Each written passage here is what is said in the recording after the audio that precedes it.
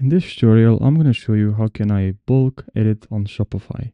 It's a good question because learning this simple thing, learning where is located this feature can really save you a lot of time.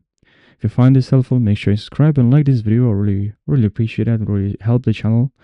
Now let me show you what you have to do. So to bulk edit on Shopify, to bulk edit variants or products, let's say I want to edit variants. Well, I'm going to click on product I want to edit here, and then here I can see variants. Well, from here I can click, we see here this product, and then here we have the products here, and then I can select let's say this, and I can edit.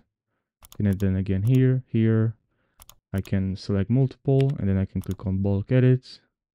Now I can edit all the variants. Well, I don't have that many variants, but you will probably have multiple variants there, and you'll be able to edit all the variants. Well, now what if you want to edit all the product variants? Well, you're gonna have to click on this button to check all the products you have, and then you're gonna click on bulk edit, and then you can just simply highlight this and enter the number and change the price. You can also edit the status.